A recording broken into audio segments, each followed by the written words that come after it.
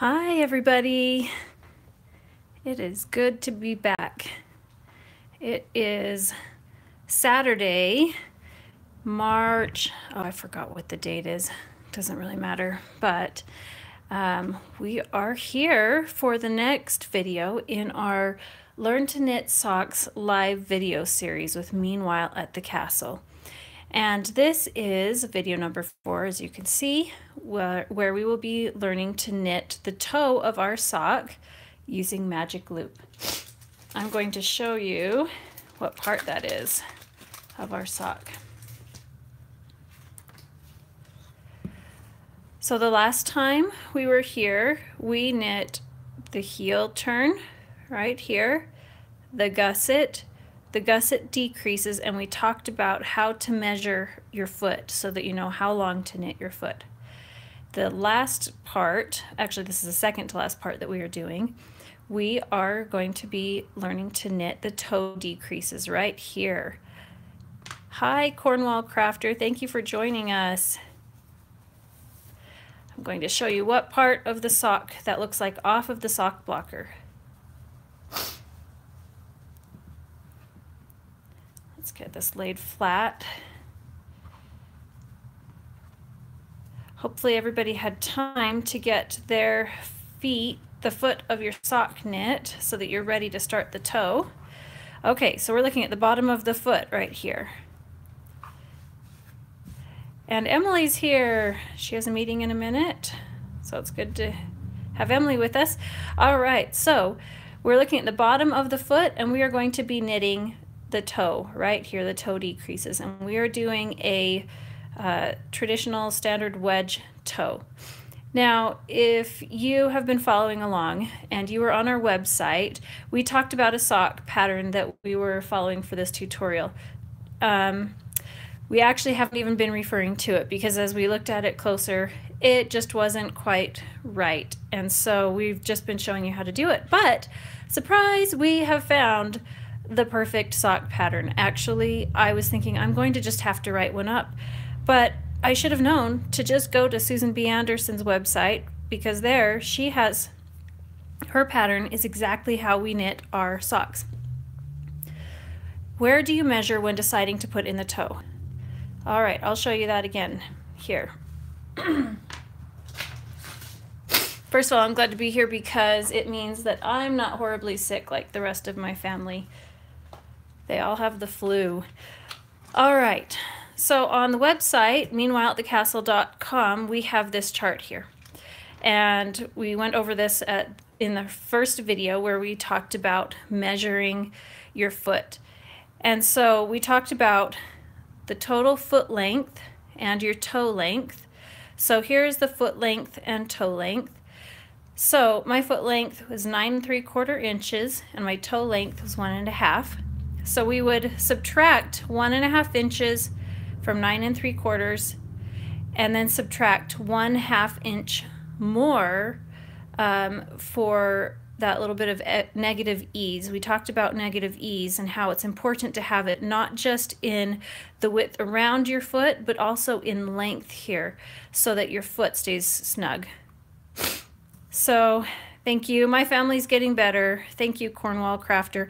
I'd love to know everybody's actual names, but we just go by what we see on, on our videos here. So on my sock here, I will show you. Oh, Eve. All right, Eve is Cornwall Crafter. Thank you, Eve. So 9 3/4 minus 1.5 is 8 1/4, and then I subtract 1/2 inch more, and that would be 7 3/4 inch. I'm trying to remember if that's what I did on this sock here. My daughter actually knit half of this sock. So we're going to measure from the back of the heel. I have it laying flat. The back of the heel. Oh, we've got a visitor in. It's my husband. All right. And then if I follow on the side, I'm going to try and show you what I did on the side of this sock. My decreases start at about this green stripe. And if I follow that around, that's about 7 3/4 inches. And I believe that's what I said on here. Let's see. Yep, 7 3/4 inches. So really what it is it's 2 inches from the end of your toe. So, did that make sense? I hope that answered your question on how to know where to place your toe. So the other thing that I suggest doing is when you have your sock ready to do the toe, slide your stitches onto the needle, onto the cable part of the needle where it's flexible, and you can try your sock on. And you can put your sock on and your toes will peek out, and you want to have it end right about where your toes are here or just a little bit before. Okay? It depends on how you like it to feel. Would you stand on your tape measure? I actually do stand on my tape measure. That was a question that we just had. I lay my tape measure out and put my heel at 0 so I can see where my toe ends up, and that's how I measure my foot. If you're standing on it, your foot flares out a little bit more because you have more weight on it, and that will give you a more accurate measurement. The nice thing is that if you were to knit your sock and you find it's just a little too big or it's a little too tight, you only have to undo a little bit of your sock and redo it. You know, you only have this much to undo, and so it's not a huge sacrifice, I feel like. I think that it's really important to get your socks to fit really well so that you can enjoy using them. You go to so much effort and so much time in knitting them, you want them to fit well. So take a little bit of time and get it down right, and then you'll have a great formula to use in the future.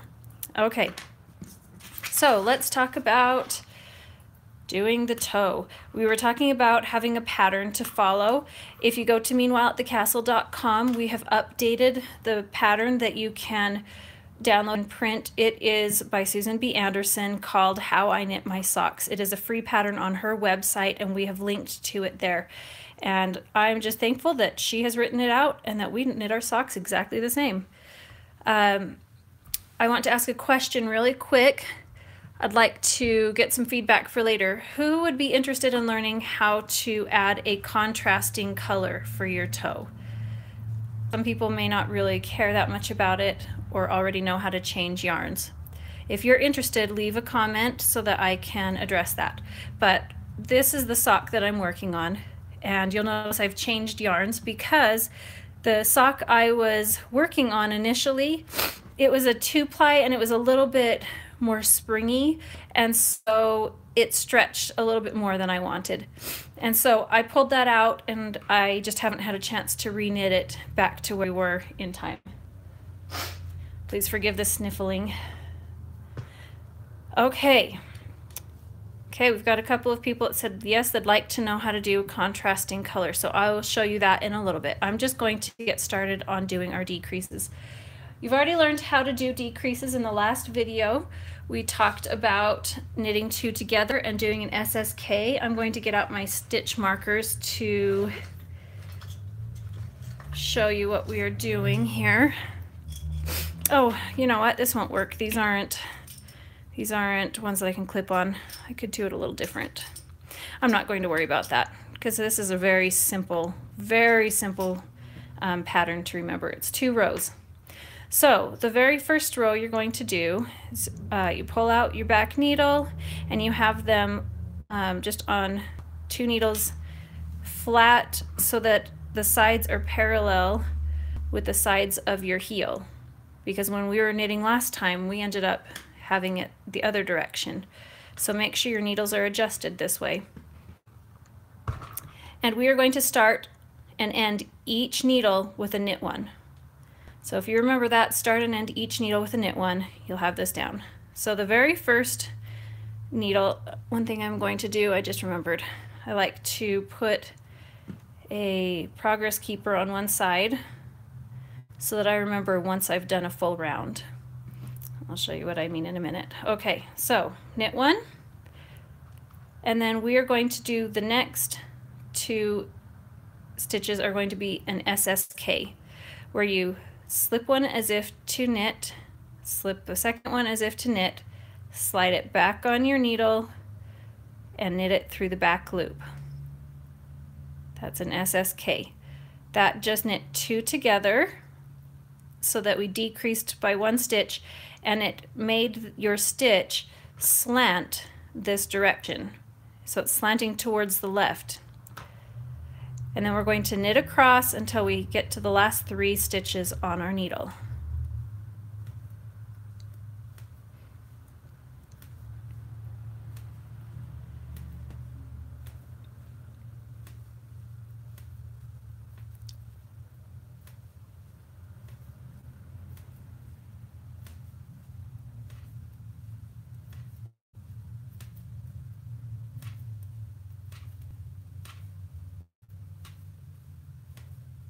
Okay, we have the last 3 stitches on the needle, and now we are going to knit 2 together,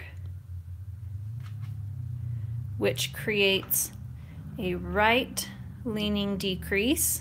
You can see this stitch is angled this direction, and then we're going to knit the last stitch. So we talked about the first and last stitch of every needle we'd knit. All right, we're going to turn, and we're going to do the same thing. This is a very, very, very simple part of your sock. It just flies by. The hardest part is remembering, am I on row 1 or row 2? Okay, we're going to knit the first stitch. We're going to SSK, slip as if knit, slip as if to knit. Knit through the back loop. Knit them together through the back loop. Knit across.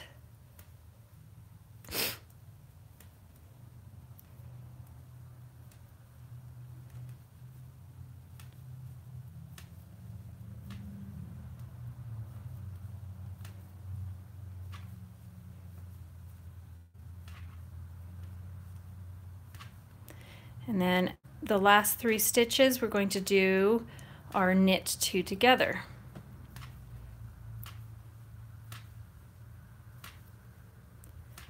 Okay, we're on the last 3 stitches. So these 2 are going to knit 2 together and knit the last stitch. Okay, that's row 1. Row 2, we simply knit.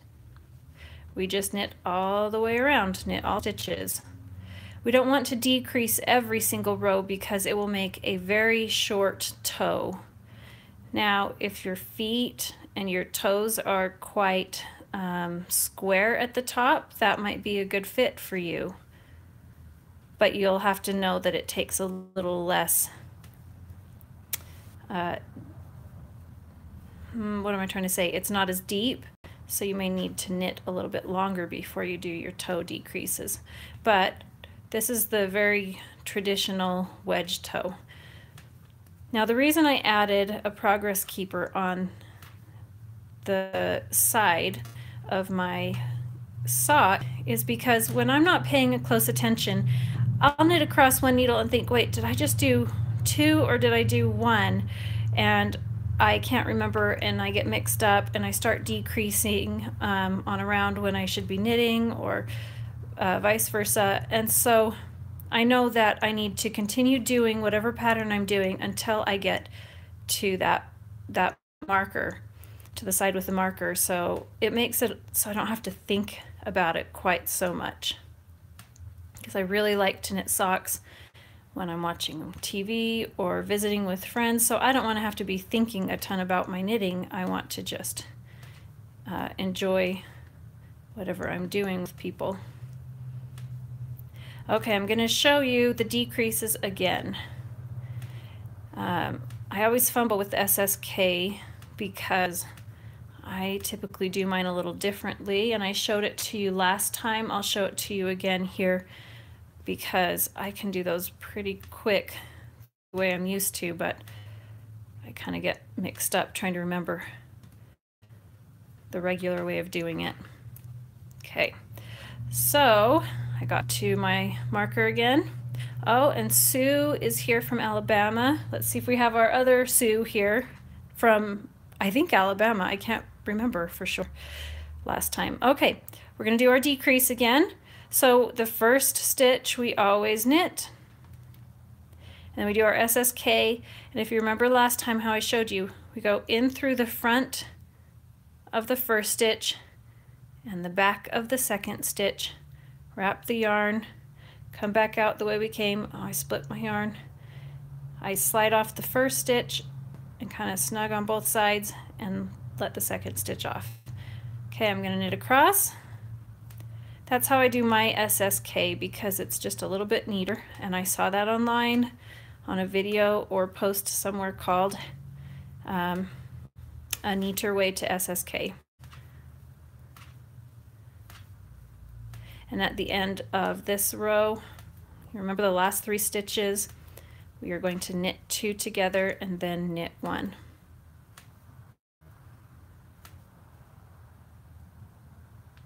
Knit 2 together, knit 1. Okay, I'm going to turn it around.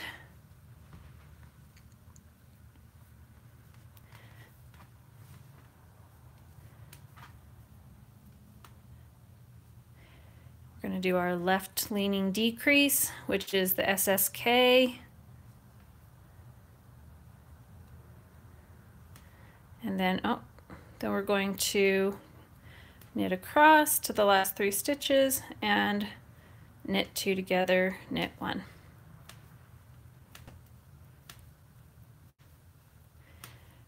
Now, if you struggle to remember this pattern, you can write it down, or you can go to the website, like I mentioned, meanwhileatthecastle.com, where we have the pattern linked to where you can download it, print it out, read it. Okay, knit 2 together. I keep splitting this yarn. Knit 2 together, knit 1. Okay, so I just finished row 1 again, and that means the next row is going to be all knit. I just get my needles readjusted. While I knit this row, I'm going to tell you how you kind of finish this toe before we get to the Kitchener stitch. The Kitchener stitch will be next video. Don't panic. Don't panic. It will be okay, I promise.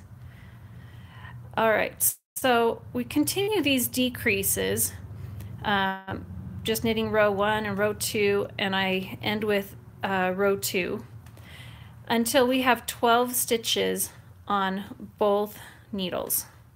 So we'll have 24 stitches total. It doesn't matter what size of sock you have. If you have a 72 stitch sock, if you have a 64 stitch sock, I typically end with 12 stitches. Now, if you have a 72 stitch sock and you are knitting and doing your decreases until you have 12 stitches, your toe will be slightly longer. So you may want to make sure you start your toe decreases slightly earlier, or you could end it with 14 stitches or more. It's just that's the typical number that I usually end with. Do you have any questions on this so far?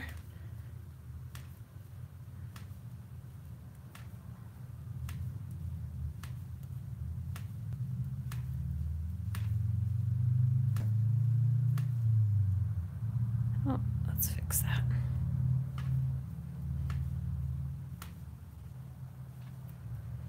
I think we have a lot of knitters on here who have knit plenty before, but we do have some new knitters. So I think I'm going to take just a second and show you how to go back a couple of stitches if you make a mistake in your knitting.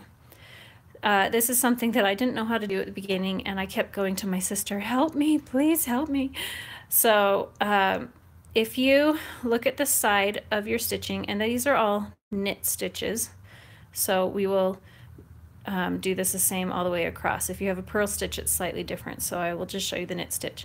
I'm going to go in to my stitch here and slide it off and just tug with my finger here, and it pulls it onto this needle. I look at the stitch below what's on here, go in like this, tug it off.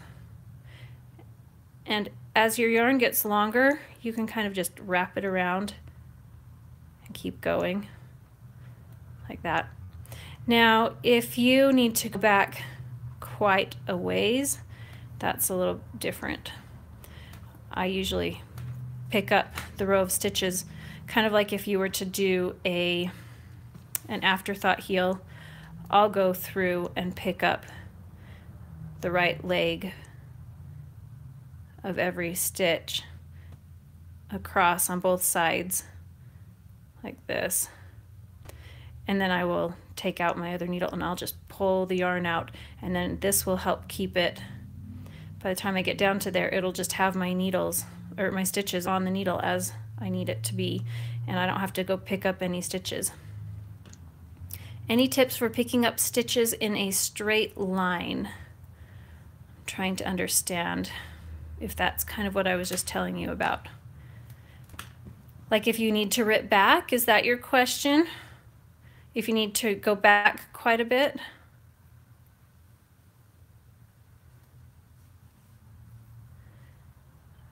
I'm going to guess that's what it was. I'll show you that right here. So I'm going to take this off. Before I do that, I'm going to show you what we have here.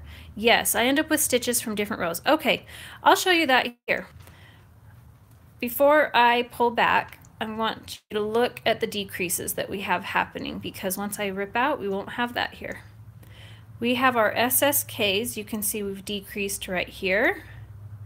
We knit a row and decreased here, and we've knit a row. Can you see that?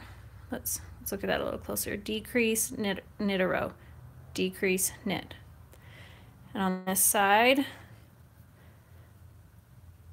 the knit two together are always a little bit neater. So we've got our knit two together, knit a row, knit two together, knit a row. Okay, are you ready? I'm going to show you how to pick these up. So if you make a mistake and you find out, oh, I just have to go back really far, and you don't want to tink back, you know, one stitch at a time, we're going to do this. Don't panic. It'll all be okay. I promise. So I want to start down before I started my decreases. So I'm going to, I like to kind of pull my stitches apart so that I can see where my stitches are, and I can see I have a stitch right here because it makes a loop and connects here. I'm going to follow around to the side. I'm going to pick up, I'm going to pick up the right leg. Here's the V's, a V from each stitch, and I'm going to pick up the right leg. I'm going to continue that around. Now if you want it to be in a straight line, you're going to look, I'm trying to look through the camera and do this at the same time. You want to kind of look across. This is the next stitch. Okay, I need the right leg. And my needle's going across. There's the next stitch. I need the right leg. Now, one thing you've got to be careful of is not splitting your stitches. And this yarn, it's by Dragon Horde Yarn, and it's a Captain Jack Sparrow yarn kit, which is really fabulous on her fluffy sock base. Because it's so fluffy, I do tend to split it a little bit, especially because I like to use really sharp needles. I'm not using Hiya sharps. Those are just a little too sharp for me. Okay, so I'm going across. I'm going to kind of pick up the speed here so that I can finish this, so I can show you the other side.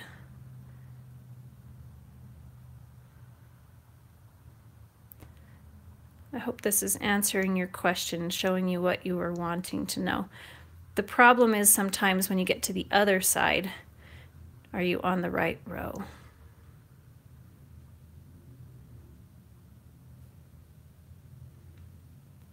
And it's always on the end that I struggle with. So I need to skip that, pick up the right leg. Okay, I need to count. You did it! Yay, I did it! Cornwall Crafter. Okay, so did you just have to rip back a row? And you did it successfully? 1, 2, 3, 4.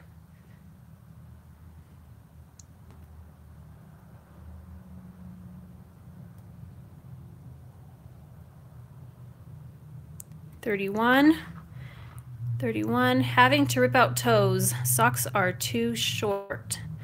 Ah, so you finished and your socks were too short. Okay. So I actually needed to start one stitch earlier. So I will just pick that up on the other side and move it around. Have to cut off the ribbing too because it's too loose. Well, hold on before you cut off your ribbing. So hold on for a minute. Okay, oh, I'm doing this wrong. So I picked those up. I'm going to actually turn it around this direction and use this needle to pick up the next stitches. Okay, now right here was the stitch that we were working on, so I need to pick up the next stitch over.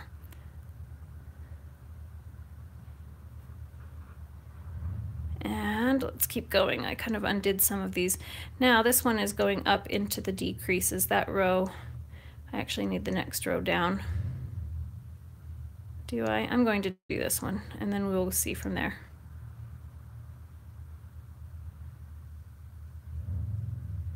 I can't get that one underneath in those decreases. Oh, I got it. I got it.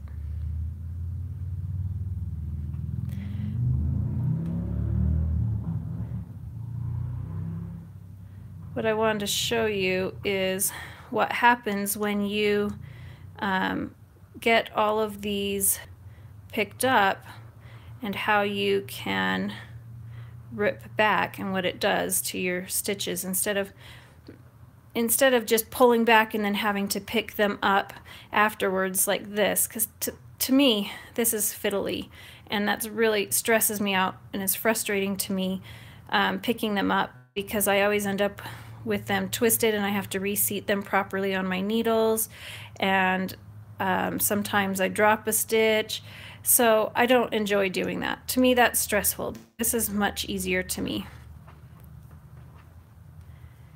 except for the fact that I pulled some of this out. That's okay. I'm trying to look at it through the camera and that makes it a little bit tricky, and then when I don't look in the camera I go off screen and then you can't see what's happening. So I'm doing my best here. Okay.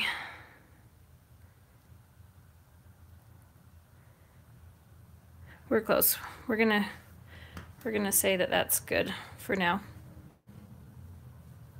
We need a GoPro. Oh, that would be nice. Yes, we do need a GoPro if we carry on.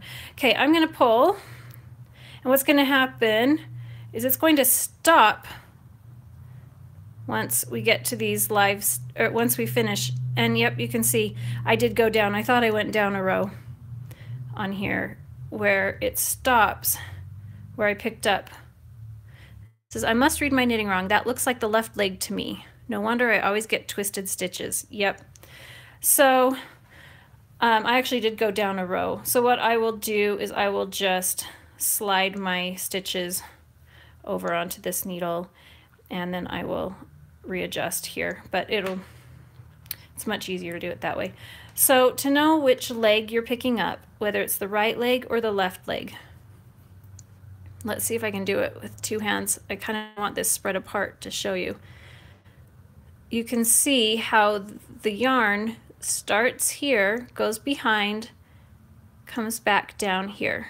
Then it feeds underneath, comes up here, back around. We want where it comes up. This is the right leg right here. This is the left leg. We're going to skip that, get the right leg. Skip that, get the right leg. Does that make sense that that's the right leg? Can you see that? So you can see here's the column of stitches, but sometimes it's hard to tell. Is this the column of stitches? That's why I like to spread it apart where I can see how the yarn is feeding through the other stitches. Okay, hopefully that helps you. I will work on this a little bit later in getting these decreases done for our next video. Let's talk about your cuff really quickly. You were saying that your cuff is way too loose. So you can do a couple of things. You can take some elastic thread. I'm trying to think if I have some. I do have some.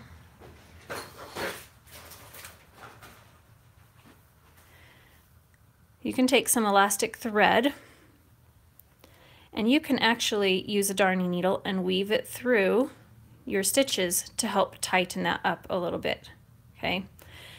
If you cut off your sock, you're going to want to pick up stitches like we did here, pick up stitches, cut that off, and then you're going to be knitting from the bottom up, and then you'll need to do a cast off that's loose enough that it lets it come over your heel, but sometimes what happens is that'll flare out quite a bit and might be too loose to help hold it up if you're already having a problem with it being loose, because it has to stretch over your heel, but then you want it to still be tight enough to hold it up.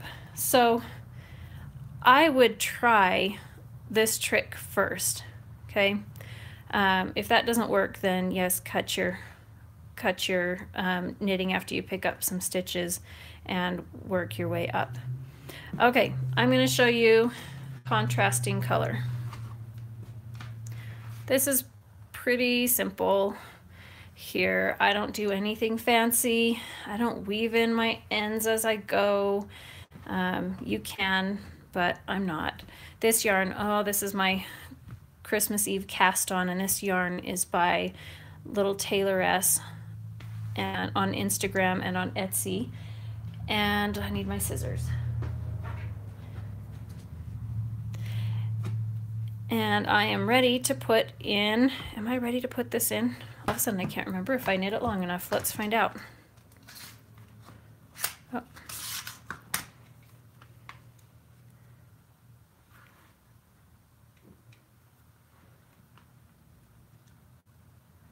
Okay.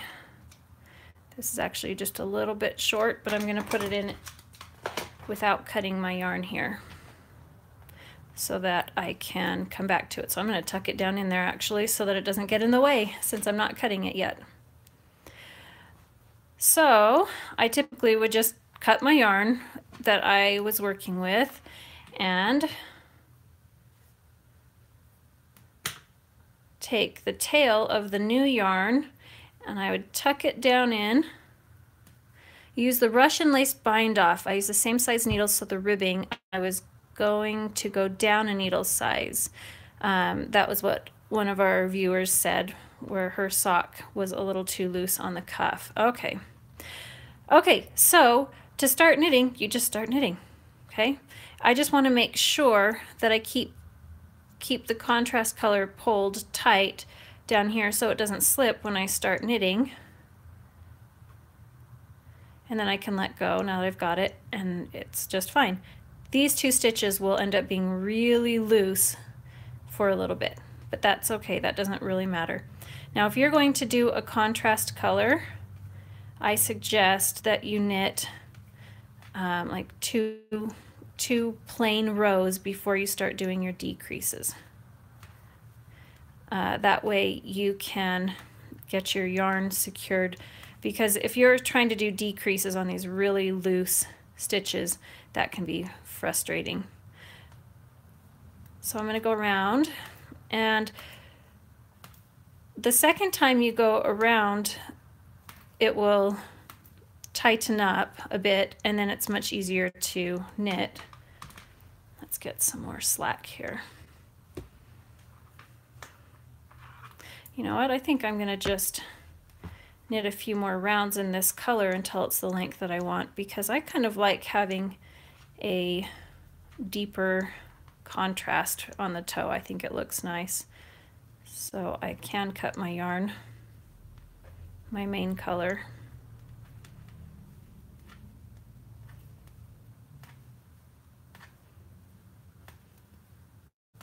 Okay, so when we get around to the other side, sometimes what I will do is I will actually take the tail end of the two yarns and I will just tie them in a bow and tuck them inside.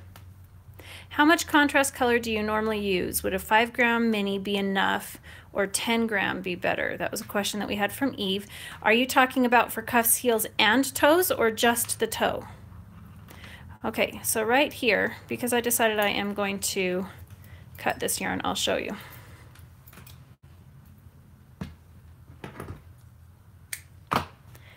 I actually just come right here and I tie cuffs, heels, and toes. Okay, just a minute. I tie a little bow here just to help keep it tight enough as I'm knitting, and I just tuck it down in. You don't have to do that, but I do that.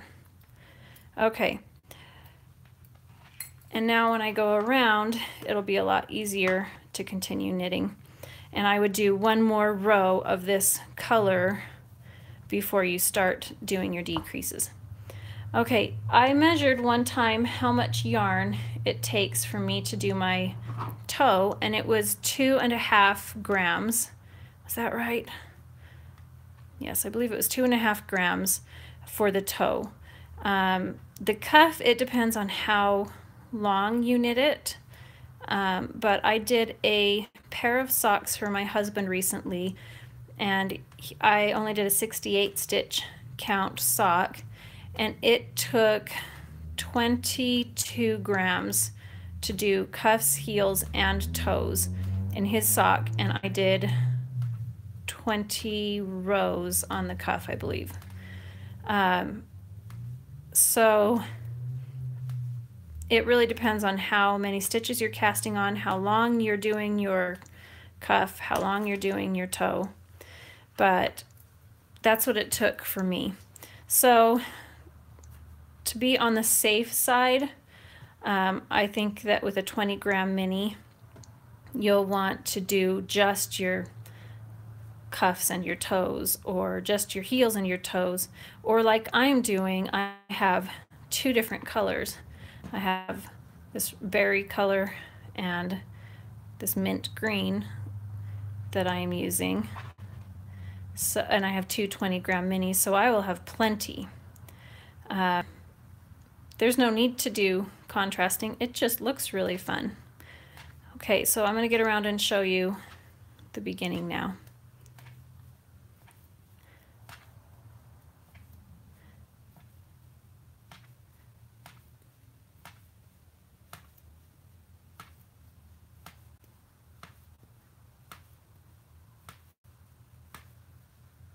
Okay, so this is still pretty loose, not as loose as if I had not tied the bow, but it will be tight enough for me to start doing my decreases. And then when I go back and I weave in my ends, I will untie the bow. Let me get this pulled out. I will untie the bow, and you can see that my cream colored, my main body yarn color is coming from this side. I will weave it in going the other direction to tighten that up, and this mint green one is coming the opposite direction. I will weave it in that way, and that will tighten that up so that it will be nice and smooth right here. Okay, so that's how I add in a contrasting color for the toe here. So like I said, you just continue doing your decreases until you have 12 stitches left on your needle, and then we will come back to do the Kitchener stitch. There's no need to be afraid of the Kitchener stitch. I actually really enjoy doing it, and so I will show you how I do mine, and I will show it to you in 2 different ways, on this one on this sock and one on the other sock, so that you can compare and contrast and choose what you like. So I'm going to give you just a minute if you have any questions to ask while I share our hashtag. If you knit a pair of socks using these tutorials, I would love if you go on social media and use the hashtag MyFirstSocksCal. Tag myself in the video. I am Indigo Chicken Dolls on Instagram. And you can go to our Ravelry group. On Ravelry, our group is Meanwhile at the Castle. And we have a thread in there where you can share your progress. And would love for you to share your progress, ask questions, and cheer other people on, because we just want to encourage everybody.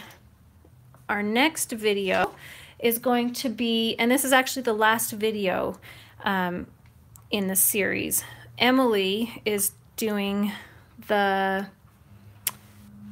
4th video on DPNs on March 12th in the morning, and on March 12th in the evening I am doing the finishing, where I show you the Kitchener stitch, weaving in your ends, and we'll talk a little bit about blocking versus non-blocking. Also, another note is that the time changes here where I live tonight, and so that may factor in for some of you.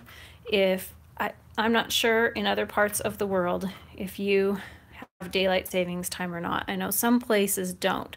So you just want to make sure to check the time on that if you're going to be joining in our live video, and make sure that you are with us on March 12th at 7 p.m. for our last video. That gives you 2 days to finish your toe. All right, thank you so much for joining us. I have really had a good time with this, and I appreciate all of your comments that you have. And if this has been helpful to you, please give a thumbs up down below and subscribe if you aren't already. I appreciate it. And Kathy says, this is so great. You and Emily came up with a great idea. I've learned so much, even though I've knit socks before. Thank you so much, Kathy. I'm so glad that it's been helpful to you, and we hope that it helps lots of other people. Okay, have a good evening.